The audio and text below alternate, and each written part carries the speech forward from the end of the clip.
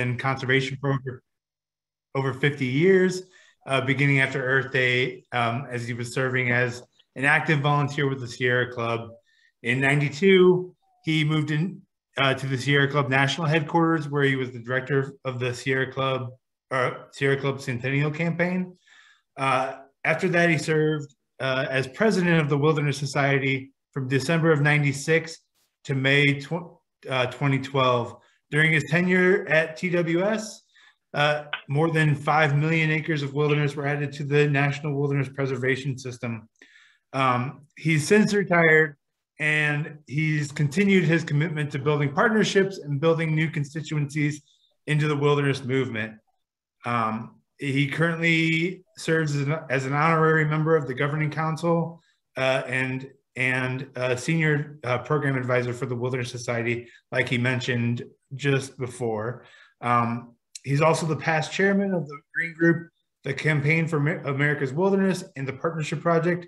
He continues to serve in emeritus status on the boards of the League of Conservation Voters, Island Press, the Conservation Lands Foundation, and the Southern Appalachian Wilderness Stewards, where I'm so happy he's serving and has been a great friend and mentor to me during this transition period. He continues to serve as a friend of the Alaska Wilderness League, the National Wildlife Refuge Association, and to the Great Old Broads for Wilderness. Please join me in welcoming Bill Meadows. Thanks, Bill. Take it from here. Eric, that's very, very nice, very gracious. And Randy, thank you very much for handling all of the scheduling and logistics. It's really an honor to be part of this. I have been blessed by being friends to many of you on the call. And it may be a few years since I've seen you. My wife and I have moved to Nashville, moved about 2 years ago from Washington. And I still try to keep my hand in the wilderness community when I can.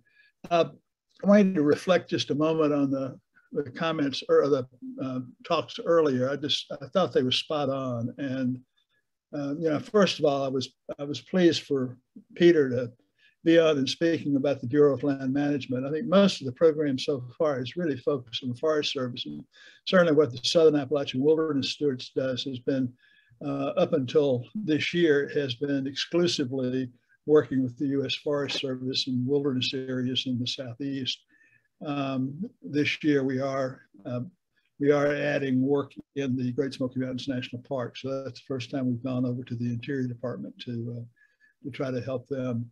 But one of the points I wanted to make early is that I've been fortunate to work with a number of organizations that have guided me in what I would describe as the elements of good conservation stewardship. And one of those has been the Conservation Lands Foundation, on whose board I serve as emeritus and still actively engaged really in their work. And I've spent an enormous amount of time working on wilderness issues in the West through BLM, through the Conservation Lands Foundation. My beginnings, as Eric pointed out, I was a volunteer leader for the local Sierra Club in Tennessee. I was the Middle Tennessee group chair and on the Sierra Club Executive Committee for the state. And it's the first time I really learned about wilderness. The Sierra Club was, the Tennessee Sierra Club was really actively engaged in the Eastern Wilderness Act of 1975, and it really participated fully in the wilderness designations that occurred in 1984 and 1986. So my first visit to a wilderness area was actually one of the smaller wilderness areas in the Forest Service, G Creek in the Cherokee National Forest many, many years ago. So I come to wilderness from about 50 years ago in a modest way, but working with the Wilderness Society, put me in full force. I wanted to thank Mark. Reflecting on the Eastern Areas Wilderness Act, one of the one of the first advocacy efforts that the wilderness community had to undertake was to convince the Forest Service that there actually was qualified wilderness in the eastern United States. Most of the forest had been cut over. There certainly was very little old growth, and the areas that were fairly wild were very small. And it took time. One of my first friendships in the wilderness community is somebody that Lynn and Mark will remember well, is Ernie Dickerman. He was working for the Wilderness Society on the Eastern Areas Wilderness Act. And he influenced me greatly on the way in which you do this work. And the theme that I have learned over the years is that all of this is local. We're looking at specific places. We're making a case for those specific places. Am I still on the screen? Yeah, you're good, Bill. Okay, I can't see myself now. But everything we do is local, and Mark made the case that one of the first advocacy efforts that the wilderness community had to undertake was with the Forest Service itself. He was asked, when is the last time you worked on a trail? You work on designating these wilderness areas and then leave them alone. You don't help us maintain them. And that has changed dramatically in the last 50 years and or 45. And it is, it's at the heart of what we do now. I would suggest that perhaps the most important advocacy efforts we undertake are with the agencies with whom we work. And that has moved from being a relationship that was begun with skepticism to one that is now a full partnership. And I don't think there's any organization that has a better working relationship than SAWS has with Region 8 leadership in the Forest Service in the Southeast. So we would not be doing what we are doing now if it were not for the full support and partnership of the Forest Service. I also wanted to comment on Andy's presentation. Perhaps the most important conservation legislation that's been passed in the last 20 or so years is the Great American Outdoor Act and the Land and Water Conservation Fund permanent renewal in 2018 or 2019. This effort signifies the importance of local participation by conservation organizations. I remember working on the Land and Water Conservation Fund the first year I came to the Wilderness Society in 1996. We were trying to get full funding, full authorization, appropriations for $900 million a year was present, but we never could get the full authorization. And so we had literally 3,000 different organizations working in local communities, trying to convince their local representatives, their local members of Congress for full funding.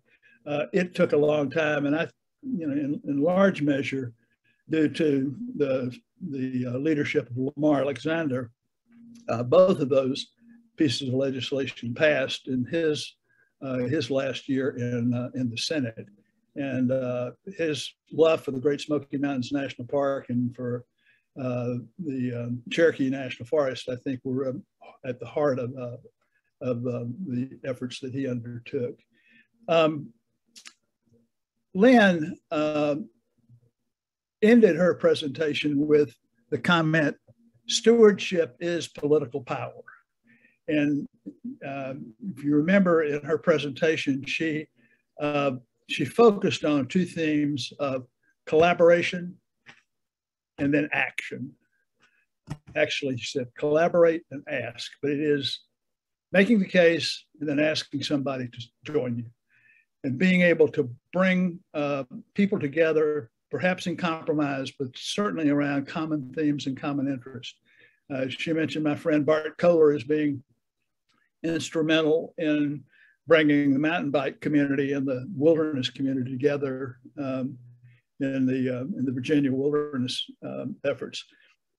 Bart was a master at compromise and finding common ground for people, and he was patient. One of the themes that one of the elements of conservation that I've learned is you have to be patient but persistent, and Bart was certainly that.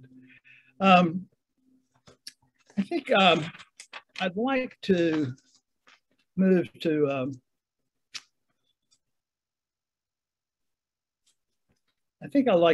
to SAWS and give a little bit of a story here. Now, I thought I'd start by giving you what I would describe as the origin story. And then we'll move to look more specifically at some of the things that SAWS has done and how we do our work. At the heart of the beginnings of SAWS is the Tennessee Wild campaign. It was a small wilderness campaign, mostly additions to the existing wilderness in the Cherokee National Forest. The two leaders in the Senate, one leader in the Senate was Lamar Alexander. The leader in the House was Phil Rowe, who is Congressional District 1 up around Tri-Cities area in Tennessee.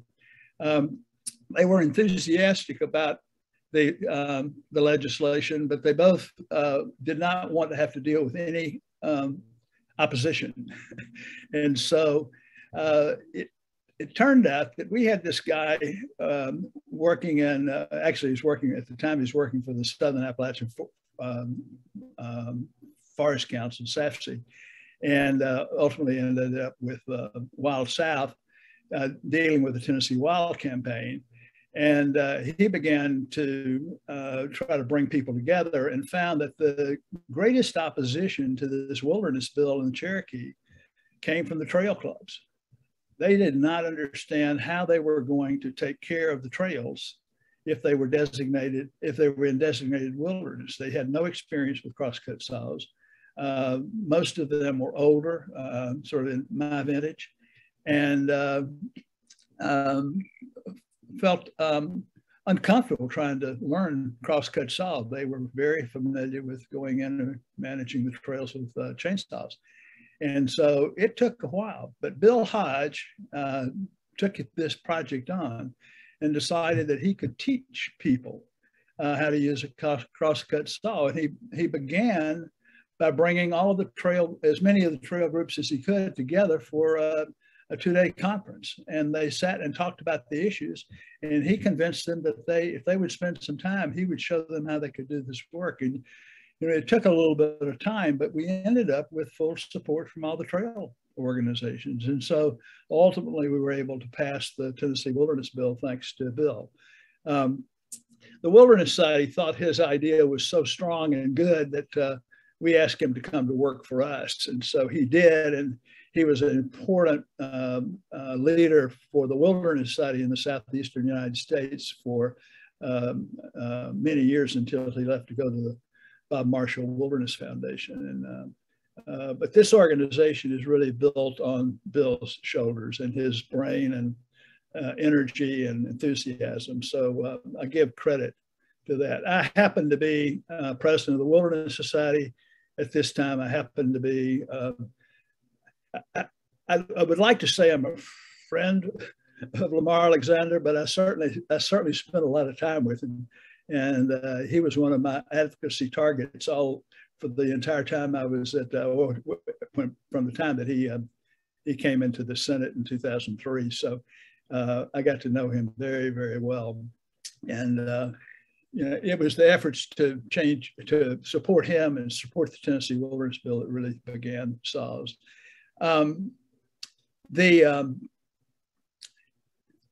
The organization has thrived in large measure because of Bill, but more because of the great partnerships that we've developed over the years, the Appalachian Trail Conservancy, the Forest Service, of course, and the local organizations. Lynn mentioned the Virginia Wilderness Committee. These are all these are groups that we wouldn't be doing the work without those organizations, and those organizations wouldn't be accomplishing the goals that they've set without SAWS. So I think it might be useful, Eric, if we could turn to just a few slides and let me speak from those a little bit to give you a better sense of where SAWS works, what we do, and maybe some of the success that we've had. So, first of all, Sure thing, it's Bill. Southern Appalachian Wilderness Stewards. And so, by definition, we were working in the Southern Appalachian region. Almost all of our, I don't see the slides, but Eric. Yeah, Bill, I'm pulling them up, and just a time check. We're going to be moving to the other presentation here soon at 4:05. So just keep in mind your time check here. Okay. Well, you see that, Bill? Just to make certain that everybody understands, we're in Region 8. We've been working in Southern Appalachian wilderness areas. You can see the states there that we're working in: Tennessee, North Carolina, South Carolina, Georgia, Virginia, West Virginia, and a little bit in Kentucky. We just added Arkansas. And as noted, we added Great Smoky Mountains National Park to that list. There are 10 national forests, 75 wilderness areas, about 700, over 700,000 designated wilderness acres. So it's a really expansive effort, and it's quite an honor to be working in each of those. How do we work? There are really there are 4 different areas in which we spend time. One, we try to make certain we're providing wilderness rangers in as many wilderness areas as we possibly can. They have education responsibilities, trying to meet people on the trail and give them better understanding of the wilderness designation and what you expect in wilderness, and leave no trace opportunities. In addition, they're doing wilderness monitoring with the Forest Service's approval, looking at trail assessment, and really trying to understand better how wilderness is being managed or overused, or where there is investment needed. I think second, we work with wilderness specialists who, can you bring the next slide up, Eric? Yeah, I think there's just a delay here, Bill. There we go. So wilderness specialists have a really, as noted in the title, they are really working on research and making certain that we are doing the wilderness characteristics and finding that, trying to help the Forest Service really make the case that for the stewardship efforts that are needed, and make the case really for ourselves for continuing to do the work. The third area that really takes the most energy is managing a series of field crews. Those are 6-person crews that are out for, they do a hitch for several days, come back in, go back out, come back in. One of the things that I realized early on is that if you were trying to go deep into a wilderness area, you would have trouble doing it with a chainsaw and the gasoline you need to run it. It's a lot easier to do this work with a chainsaw. The guys that are, and women who are doing this work with our trail crews are just fantastic. They're well trained, they know what they're doing, and they do some extraordinary work. And you can see here doing, not certain whether they're putting in a ledge or whether they're putting in a stairwell, but it is a big effort, and it takes some strength. I'm really impressed. The last thing I wanted to mention is the wilderness. I'll come to this one in just a second. I do want to mention the Wilderness Skills Institute, which we do with the Forest Service and Appalachian Trail Conservancy. It's a major project. And bring me to the next slide, if you would, Eric.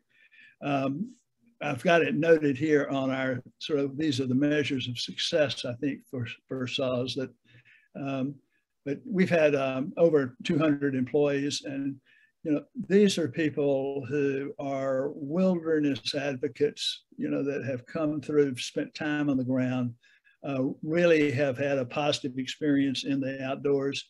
Some of whom came into a field crew for the first time they'd been camping or been on a trail at all. And they come out with an expertise. They're now, as as Eric has listed here, the 13, I need to get my glasses out here, sorry.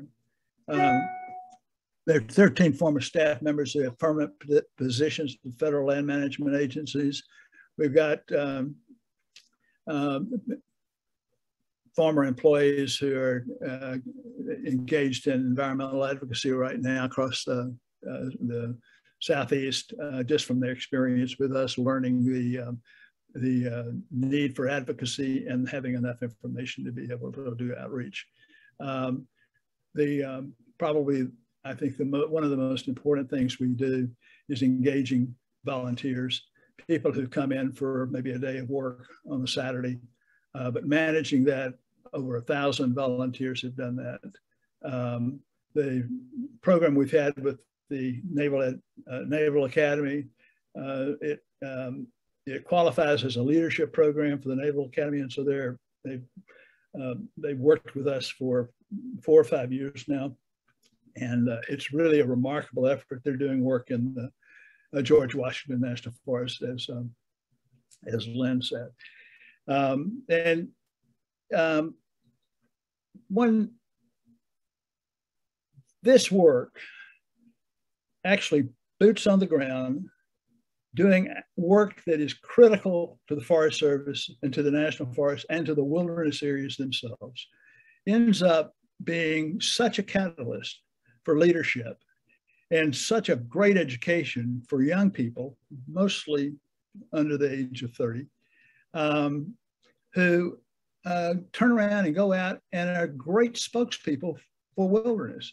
And it is that role that SAWS plays in building an advocacy team for wilderness that has been hugely effective in reaching out to local county commissioners, mayors, state representatives, members of Congress, senators, and we're able to focus our advocacy on the political leadership and the business leadership, the community leadership in the places where we work. And we're able to expand that. And when I think about advocacy for wilderness, the best avenue for doing that is through stewardship. It's a structural way in which you can get people into the woods, into the wilderness areas, to experience it themselves and to come back and tell their friends and tell the leaders in those communities. I want to end with one story. We were working on what turned out to be the omnibus lands bill of 2009. There were about 2.5 million acres of wilderness added to the system in that one legislation. It covered the entire country. But there was our regional, the wilderness side is regional director in Idaho, was a guy named Craig Yerke, and he had spent 25 years working on wilderness protection for the Hawaii canyons. And he did that, throughout the year. Anytime he had a free weekend, he went out to the Hawaii canyons and tried to find somebody to talk to about the wilderness proposal. He called it his 1,000 cups of coffee campaign. He would go into a cafe, sit down, anybody there, he'd start talking. And it took a long time, but it takes that. And, the kind of work that Mark Miller has been doing, the kind of work that Lynn Cameron has been doing in local communities, in building support, it is because of their passion, their enthusiasm, and they don't give up. They are patient and persistent. And I want to thank them, and I want to thank everybody here on this call who has demonstrated those skills as well. And I think we have a strong wilderness system because of the work of the individuals who are participating in this conference. So thank you.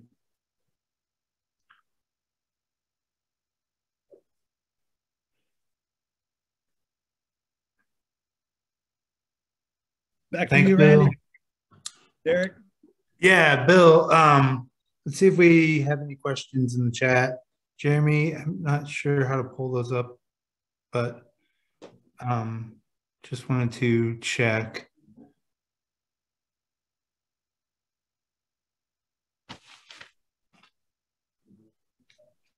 There were the 2 questions in the Q&A that responded already. One was about the paid versus volunteer crew status with installs. Yeah, and thanks, Sandy, for that question. We have a mix of paid and volunteer crews. The way SAWS started really was with mostly volunteer crews, and kind of building off of that, the advocacy that Bill mentioned, and then over time we sort of moved into paid crews, and then our Naval Academy crews all volunteer. So great question, Bill. I have a question for you. What would you say? You know, I hear you say sort of relationship building and advocacy within the Forest Service and land managers.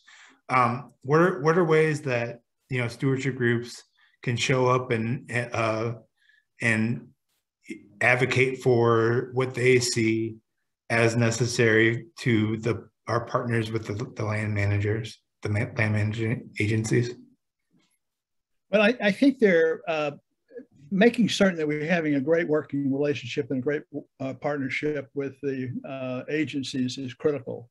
But ultimately, in order for us to be successful in defending and promoting wilderness, we have to build in the local communities. And I mean, my experience with the Sierra Club was such that, you know, we had people living in, you know, 30 different communities in the eastern part of the state of Tennessee, and somebody knew somebody in every one of those communities. And so we did a slideshow, and we did created an opportunity for us to provide a program for civic groups and churches. And we actually did not have much trouble finding people who are willing to at least hear the story. Ultimately, you have to develop relationships with the political leadership at the local level. And I have been convinced that wilderness designation has not been a partisan issue. We've been able to pass wilderness legislation mostly in places that have Republican members of Congress now. And so it's, you know, I wouldn't be scared by the political divide that we have in the country right now. I think, you know, if you know someone in any community that you can talk to, that person's going to know 2 others, and they're going to know 4 others. And eventually you're going to find 10 people in that community who have personal relationships with political leadership. And that's where you have to, but it takes a strategy and it takes time. You know, it's going back time after time after time. Lynn talked about 20 years. Mark, you know, is 25 years or so at least. And, you know, it's just, it just takes that kind of persistent, and your willingness to talk to anybody and answer questions. Sometimes people are not going to like you, but most of the time you're going to find somebody who will sort of look up and say, you know, this makes some sense. And being able to bring the hunting community into a relationship, being able to bring the mountain bike community into a relationship, it makes it a lot stronger. There are a lot of people who are participating in outdoor recreation, whether they're canoeing or hiking or climbing, and you know, building relationships with those groups at the local level are really critical too. So, you know, look for the outdoor recreation companies that are selling outdoor goods, tents and shoes and poles and so forth, and make certain you're in conversation with them. And I just, you know, I think it is pretty exciting to get into one of those campaigns, and you begin to make friends, and it ultimately happens. Great, thanks. If there's any more, Peter Irvin asked what your background scene is. What's your background from? Nantahala. Nantahala. Yeah. In Western North Carolina. I'm on a call tonight with the Alaska Wilderness League, and I've got Denali backdrop. So I'm strategic in my. There we go. Well, thank you so much, Bill. It's been a delight to talk to you, and we've all learned a lot, I think, during your presentation. So thank you so much. Thank you for your help, Eric. I appreciate it very much. Oh, sure.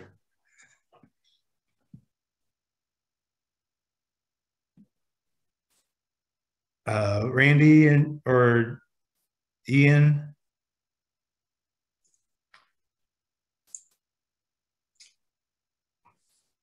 I'm here. We should have Randy back in a second.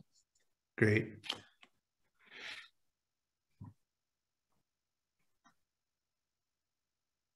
I believe the next one is recorded.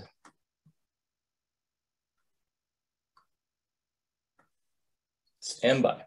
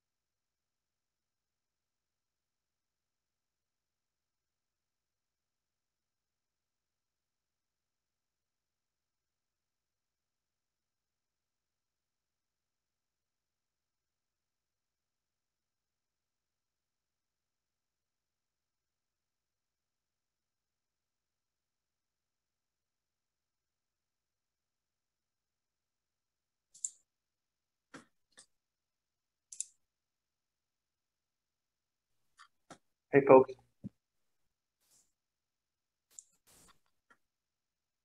Andrew, I think Randy is somehow locked out. And Okay. we'll see. Jeremy, if you can add Anders Reynolds as a panelist, I'm not able to, I can see all the panelists, but I can't see the attendees list. I just added Anders. Thank you. And Mark Miller should be promoted to panelist as well. Yeah, it's telling me that my video isn't working because it's been stopped.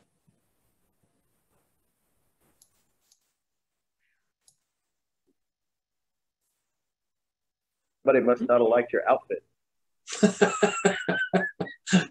They certainly, I think they wanted me in a suit. There you go. We got you now, Mark. Got you now, Mark. Thank you.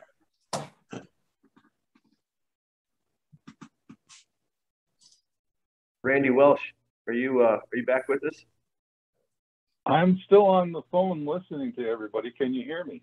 Yeah, I can hear you now. Yeah. Okay. So yeah, my I guess my browser has crashed or my Zoom has crashed. So if you guys, Ian, I sent you the active link to the video. I'm not going to be able to show it. If Anders is up, he also has a copy of it.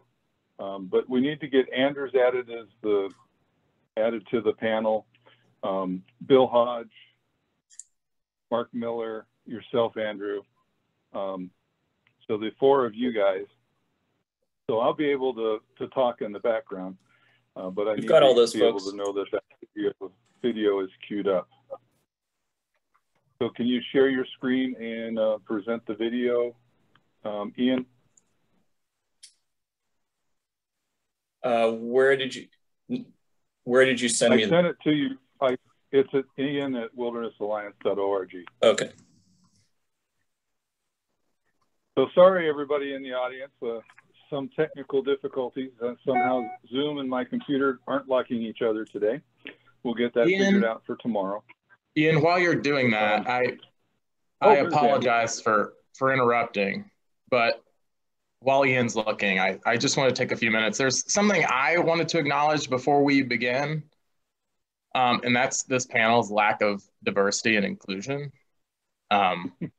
This panel came together quickly a few days ago when another panel failed. That's not an excuse for the lack of diverse voices you see before you, but rather just information.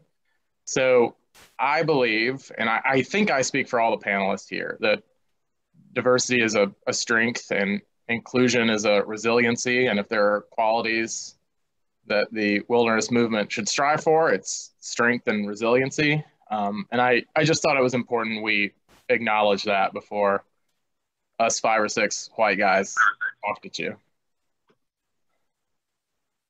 That's a very good point, Anders. And originally in this schedule, we had Senator Kaine from Virginia, who was going to speak to us about wilderness in Congress. And unfortunately, because of the turmoil in DC and Congress right now with the infrastructure bill, the Build Back Better bill, his schedule has gotten changed. He's one of the leadership involved in helping to get that bill passed through Congress. So he was pulled in different directions and unfortunately wasn't able to join us personally today, but he did provide a video for us. And so we're working to get that queued up for everybody, where he talks about his work in Congress for wilderness.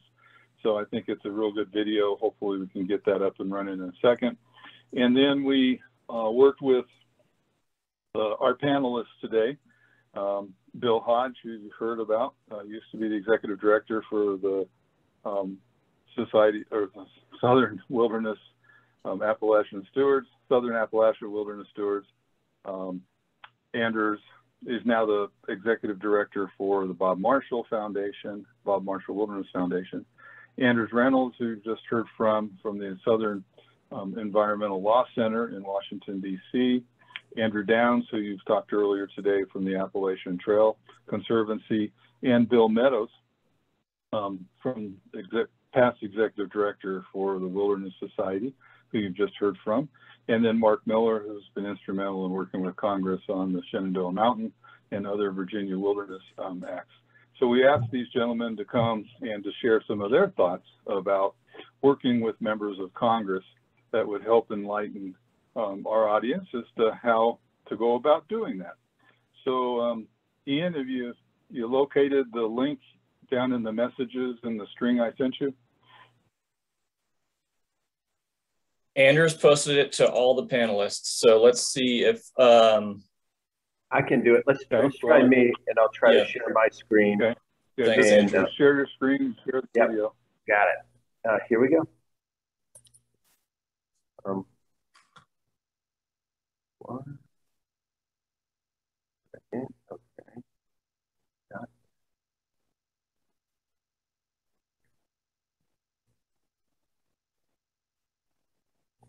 Okay, can you see the still? All right, here we go. Continue with the thumbs up, Ian, till we know we're supersonic.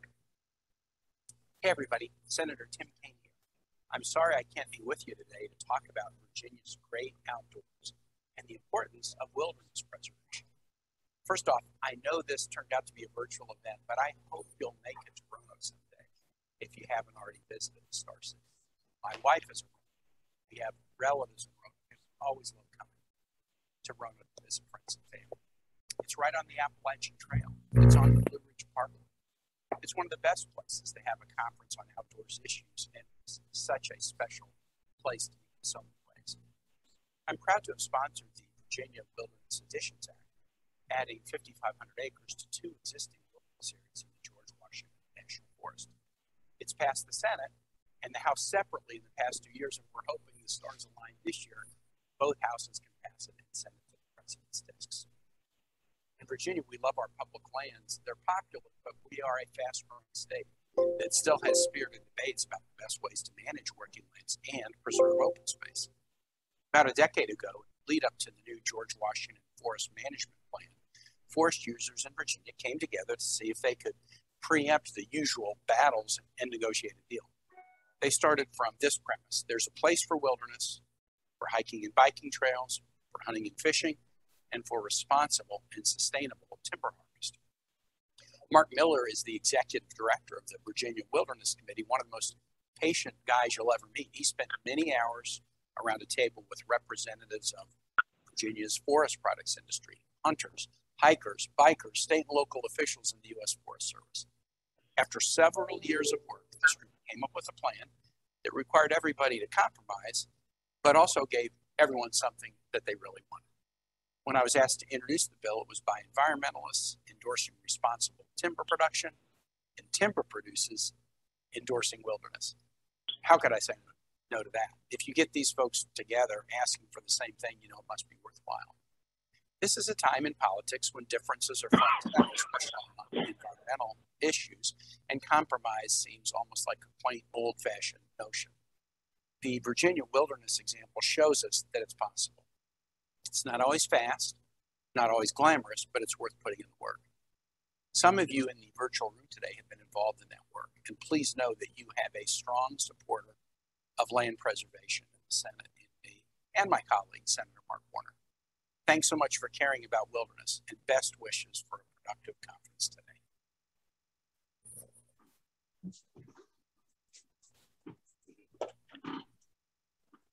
That was great. Thank you, guys. Randy, pass it back to you or Ian.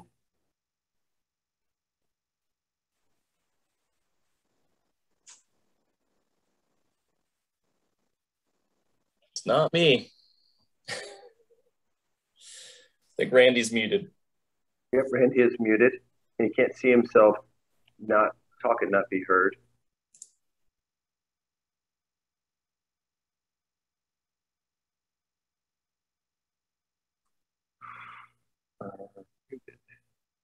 Well, since Senator Kaine mentioned by name the very patient Mark Miller, maybe we could start with him about some particulars with that campaign. And Mark, I don't know, maybe maybe it would be enlightening for folks to hear sort of the story of your interaction with Senator Kaine and the work you've done on the Hill in support of that bill. Yeah, actually, Anders, because of COVID, there's not been a whole lot going on up on Capitol Hill. So I can say truthfully, for the first time in, I think I'm coming up on 2 years, I have not been on Capitol Hill talking to members of Congress. But that doesn't mean that we haven't been. We work very closely with Senator Kaine's office on wilderness legislative issues. And the Virginia Wilderness Additions Act, which he referenced, that came about as a 10-year effort of discussions with a group of people who hate each other, would probably be the best way to put it. Because we had timber people and game people, mountain bikers, wilderness advocates. And the one thing that we all brought to the table was a concept of pragmatism. And there was an understanding that you could create a win-win situation by just talking together around the table, and that we could actually then, to some extent, help the Forest Service actually in their forest planning process. But that only works at the planning level. And then you come to the boots on the ground, and we actually then work together successfully on a large landscape scale project. That then allowed us to go back to these folks and say, okay, we want to introduce some legislation. And that's where it took education, because we had to have lots of meetings with Tim Kaine's staff about what it was that the stakeholder collaborative for the George Washington National Forest was all about. And it was through that educational effort. And in one story in particular, I will share here. This was Congressman Bob Goodlatte, former Congressman Bob Goodlatte, was never known as a fan of wilderness. And John Hancock, who was the president of the Virginia Forestry Association, Merrick Smith with the Nature Conservancy, myself, and somebody from the Virginia Department of Wildlife Resources, we had a meeting with his chief of staff. And John, the president of the Virginia Forestry Association, started to advocate for wilderness. And then I started advocating for more management on the forest. And the poor woman was just so confused because we were not advocating for what we were supposed to be. But it was a really powerful message. And she actually started talking to some of her other colleagues on the Hill. And when I saw her again a couple of weeks later on a completely different matter, and she remembered this conversation, and she said, I talked to my colleagues and they could only wish that things like that were happening on the force. So I think what I came away from that with is, if you want wilderness, you have to create a big tent, particularly if you're working in the Southeast and out West in some of the more conservative states. But it is possible to make that big tent, and you can bring that big tent with you to Washington, D.C., and it makes it very easy for your congressman to get under that tent, understanding that that he's not going to have to take a lot of heat from anybody. So that's great, Mark. And I think right now, probably useful to kind of go around to our panel and think about and share kind of best practices of working with Congress, what's worked well for you in the past, and then what have been the outcomes of some of those practices. And I'm looking at Bill Hodge and wondering if you want to start. I know a couple of stories of Bill on the Hill, but just sharing your best practices, things, the tips and tricks, and where you've been successful in applying those. Sure. Speaking specifically of the Hill, there's about 3 different pieces of legislation that I've been involved in at some level or the other. The first to pass was the National Forest Trail System Stewardship Act, and then my blood, sweat, and tears, of course, had gone into the Tennessee Wilderness Act. If you had told me that a president named Donald Trump would sign that bill into law, I would have kicked you in the teeth. That's what happened.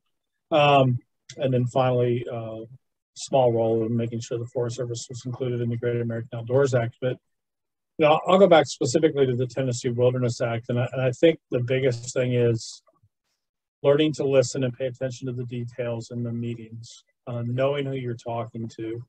And I guess the story I would tell is trying to get Congressman Phil Rowe on board. Bill Meadows and a gentleman named Will Skelton had gotten Senator Mar Alexander to sponsor the bill on the Senate side, but we had no bill on the House side. And it became pretty clear that we were not going to get the bill done without one on the House. But Congressman Rowe had made it very clear that he was only going to sponsor the bill if we dealt with some specific opposition from the Tennessee Eastman Hiking and Canoe Club, which is a 18 maintaining club in Northeast Tennessee. But I very remember him specifically saying, but if you make them happy, I will introduce legislation. And it took 4 years, but we made the Tennessee Eastman happy, and he followed through on that promise. And then to sort of energize him beyond just introducing the bill, Congressman Rowe was a veteran himself of the Army. He was at the time serving as chairman of the Veteran Affairs Committee in the House. And we had a chance to get him on the ground in his district in a wilderness area that we were asking an addition for, to meet with kids from the United States Naval Academy. And that would have been great in and of itself, but we also made sure that we had 3 different local newspapers there to cover that moment, where Congressman Rowe got to meet with these soon-to-be active duty officers in the military, himself as the chair of the Veteran Affairs Committee. And of course, that all made it in these 3 different articles in these 3 different local newspapers. And I think that really energized Congressman Rowe's commitment to not just introducing the bill. And much later, as we were getting close to what felt like our 15th finish line of getting the thing done, I remember Anders asking me to make a trip back to Capitol Hill. I had just got back to my hotel room in D.C. I'd finally gotten out of that monkey suit and gotten the tie off my neck, and I was asked to go back to his office to ask them for a very specific letter worded a very specific way to the committee that was negotiating, the conference committee that was negotiating the final details of the bill. And that ask may have been the final straw that got the bill passed. And I think that only happens, and it was a nuanced ask that asked them to support the Senate version of the Tennessee Wilderness Bill. I don't think that happens if Congressman Rowe didn't have this personal, tangible connection. He'd been on the ground, seen these young people as stewards of these wild places, and it's how all of these things come together by paying attention to the details matter. I don't know if that answered your question, but that's the story I thought I would share. And Anders can, of course, build on that. Yeah. Bill, I want to add a word about Phil Rowe. My wife's from Johnson City, and was his district, and he actually knew my in-laws, so that was a helpful entree. But the first time I went to his office, we had already been talking to him about, or others had been talking to him. I had not seen him, but when I first went to his office and saw him for the first time personally, the first thing he wanted to do, and he literally had this in his file drawer, he pulled out the USGS maps of his district, and he showed me all of the trails that he had walked on. And this is a guy that was an outdoors guy. I mean, he was an OBGYN physician, but he spent a lot of time. His weekends were spent in the woods. And so, you know, that personal knowledge of the landscape was really critical, I think, in his willingness to step up and be a leader. And you don't find that everywhere. But I was going to make another comment about relationship with Tim Kaine and Mark's comments about working with his staff. And I talked earlier about the important relationship with the partnership with the Forest Service and with the BLM. But if you don't have a personal relationship with the conservation specialist on a representative or senator staff, you're not going to make very much progress. And they're usually they're accustomed to people coming to talk to them about legislation. And if you're educating them, they want to talk to you. And I have found some wonderful friends in there. Sometimes we don't always get to the right place, but most of the time we are having a wonderful conversation. And that having a member of Congress or a senator personally engaged in keeping these groups together can be helpful. I think Tim Kaine actually has tried to help bring those groups together in other cases. So it's having a personal involvement from a member of Congress or a senior staff person can advance the conversations every time. That's a good point from both of you all, that is to try and think about, as a sort of tip and trick, really focus on people's relationship with the resource. These congressional representatives are human beings too. Many of them like to get out on the land. And so making sure you know that and can use that information in your conversations, I think, is a good one, a good tactic. Anders, I don't know. I want to open up to you and see if you've got any other advice or reflections on things and techniques that have been worthwhile in your work on the Hill. Yeah, I do. One of the reasons I like that Phil Rowe story that Bill Hodge tells so much is because it really demonstrates in the specific a lot of the advice I would offer in general. And, I think some people watching probably attended our advocacy 201 group. And so I repeat myself, but the advice I give people going to the Hill is that, there's 435 members of Congress and 100 senators. So there's 535 decision makers up there. And each one operates like a different small business. You've got 535 distinct small businesses. And it's your job to figure out how they operate. Some small businesses are really well run. Some are not so well run. Some have a really strong, overbearing boss, like maybe the Bob Marshall Wilderness Foundation. Others have a really good crew of employees that's really making the whole thing hum. Some are members of trade unions, and on the Hill that would sort of be like people that pay attention to their caucus. Others are completely independent-minded and do their own thing. So there's not a cookie cutter one size fits all approach for these offices. You've really got to spend some time figuring out what kind of office you're dealing with. It may be the kind of place where they know the subject matter and they want to help you, and they've got a particular passion for wilderness, and they've hiked the AT as it exists in Virginia, and you feel like you're in pretty good shape. In other places, you're going to have to do some work.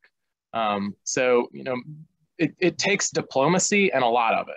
And I think that's what Bill Hodge experienced going back and forth between, the Eastman Hiking Club and Phil Rowe and U.S. Naval Academy and Phil Rowe. And in the case of Mr. Rowe, I think two things really mattered for him. One is, as chairman of the Veterans Affairs Committee, he actually had a genuine care and concern for veterans. Like that was his standard operating procedure, was to care about the experience of our vets. And I think knowing that many of them use the wilderness resource as a means of clearing their mind, reconnecting to things, I think that made it important to him. Secondly, I won't say all members of Congress, but 99% of members of Congress, he cared about being reelected. You've got to associate your cause with their reelection concern.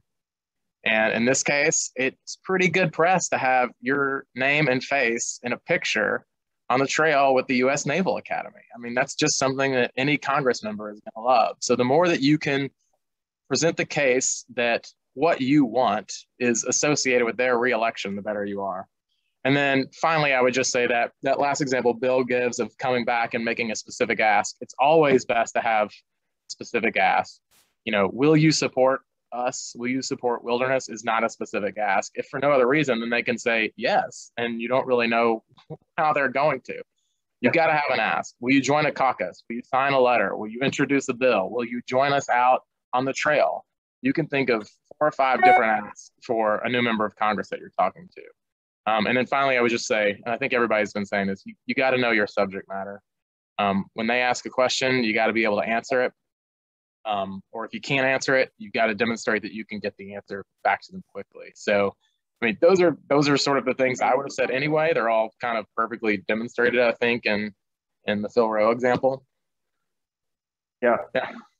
And I just want to provide a little connection between what you all have said here, because I think there's a theme that ties everything a little bit together.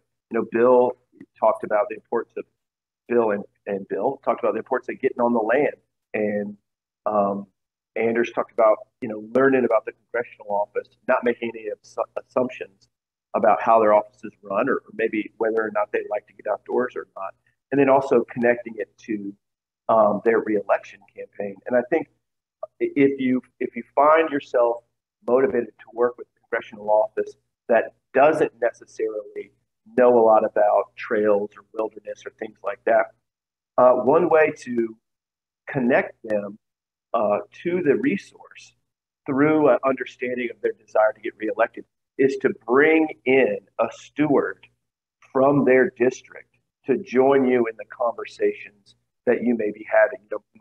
I work with a lot of congressional representatives that are outside my district, so to speak, and so I'm not a voter, right? And if I can bring in somebody from their district who can speak knowledgeably about the resource there, who can talk about why advocacy, why stewardship is important to these resources, their relationship with the agencies, you can kind of bring some of that relationship to the resource with you through having a steward as a partner during your advocacy, and making sure it's a voter. So that's a way to kind of connect a lot of the different things that the panelists here are talking about. Go Andrew, ahead.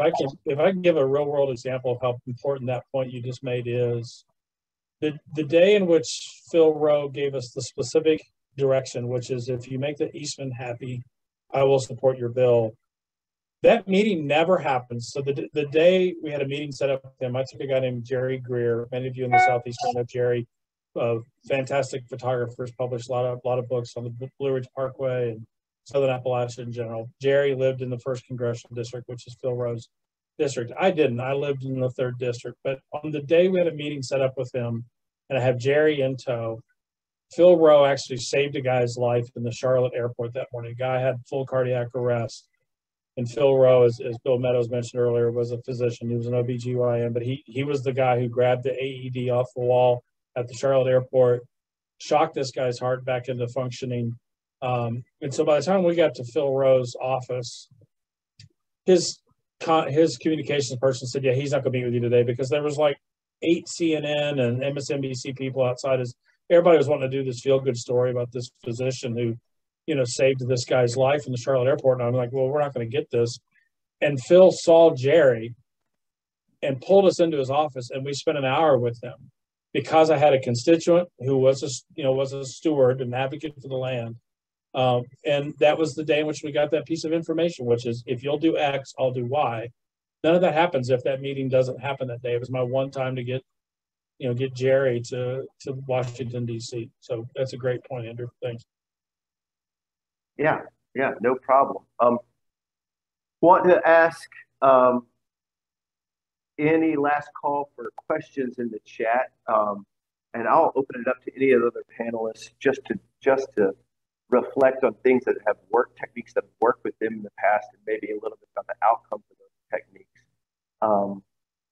And then we'll close up shop for the day. Well, I've got a story, Andrew. Please. I started working on Capitol Hill shortly after George Bush was elected president. And I was walking around with a gentleman by the name of Larry Romans, who at that time worked for the Wilderness Society. And Larry and I were having lunch together. And Larry said, Mark, one of the things you have to be really careful of is where you're speaking to people at. And he gave me the example of somebody was talking about a congressional staffer in the bathroom. And that congressional staffer overheard this conversation, recognized the voice, and he wasn't very happy about it. And I just never forgot about that. One day we were sitting in a cafeteria on the House side, and we got to talking about a staff person. And I just happened to look over my shoulder, and the staff person was sitting there. But he was all by himself. And I thought, okay, first, we have to stop this conversation before it goes any farther. And second, I then excused myself from the table, and I went over and I sat down and I started chatting with him. And it was really helpful. But be careful what you say when you're on the Hill, because you never know who you're going to run into, or who's going to be there to overhear you. And it's, with all of the people that are up there, you just never have a clue as to who's there. And it's just something that I learned from Larry Romans that came in quite handy a couple of years later. It's a big, small town. Yes.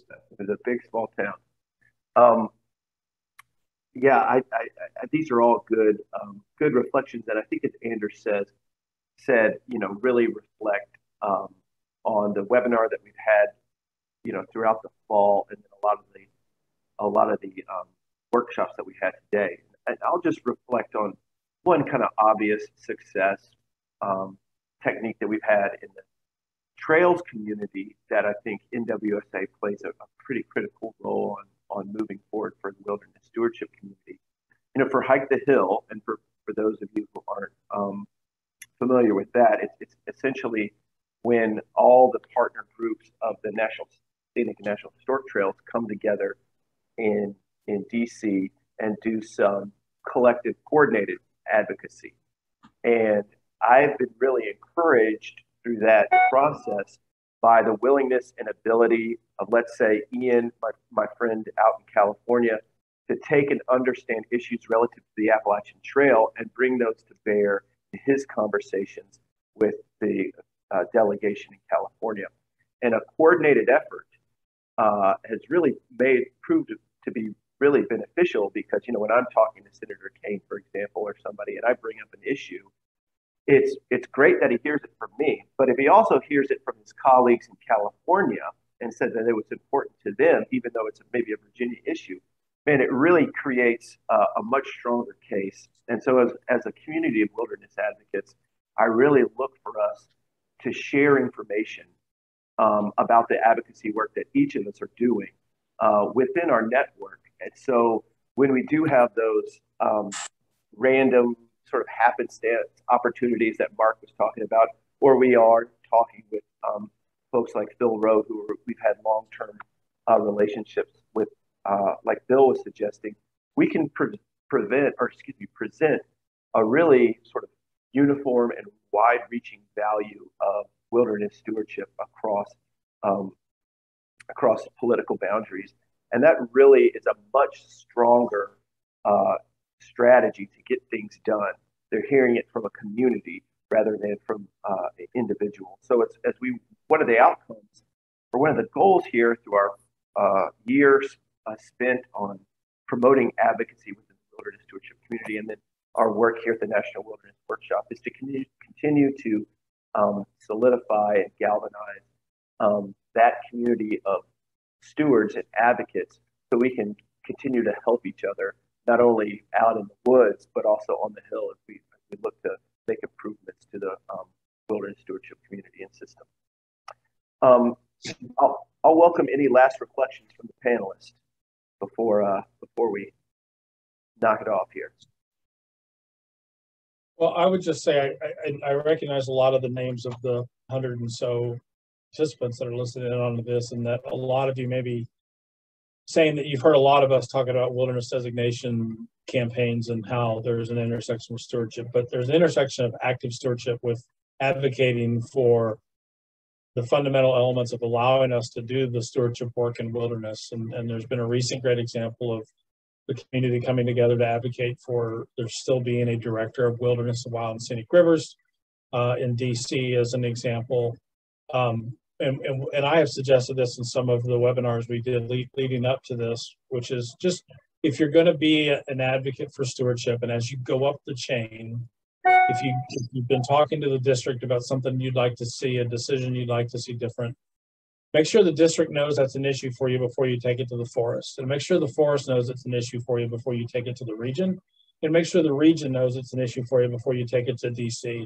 And most importantly, make sure the agency as a whole knows it's an issue for you before you take it to Capitol Hill and try to see if you can get, whether it's legislation passed or just a phone call made by an elected official. There should never be anybody in the agency caught surprised by the fact that you've made an ask as it relates to, well, let's say funding for wilderness stewardship performance program or wilderness character monitoring, that sort of thing. So before any of you tune out and think, oh, this is just about advocating for more acres to the system, there's a whole lot of advocacy that we're doing everywhere, from the district office all the way to a congressional office, when it comes to making sure the wilderness program is funded. Great, Bill, thanks. Ian, I will pass it to you for final announcements and a closeout. Final announcements. Thank you, Andrew. And thanks all for that really informative discussion. I just posted in the chat too that tomorrow at 1 Pacific, 4 Eastern will be another presentation around advocacy work. But so thanks for that. So yeah, Randy, we'll get Randy back in the morning, I have no doubt. But he just asked me to close out and remind folks, tomorrow starts at 11 Eastern, 8 Pacific, with a coffee hour, kind of a meet and greet. And then another robust set of presentations begins at noon Eastern, 9 Pacific tomorrow. So I think those were my only important announcements to close us out on a great first day of the 21 National Wilderness Workshop, even though I'm sad not to be in Roanoke. Well, we certainly miss you all. Thanks, everyone. There you go. Look at that head. So thanks, everyone. Thanks to our panelists. Thanks to the people that we've got online for your participation. Really appreciate you being part of the 2021 National Wilderness Workshop. And until tomorrow, we'll say goodbye and look forward to seeing you all tomorrow around 11 o'clock Eastern here. Awesome. Thank you. And thanks all for being here. Appreciate it. Thank you Take very care, much. everybody.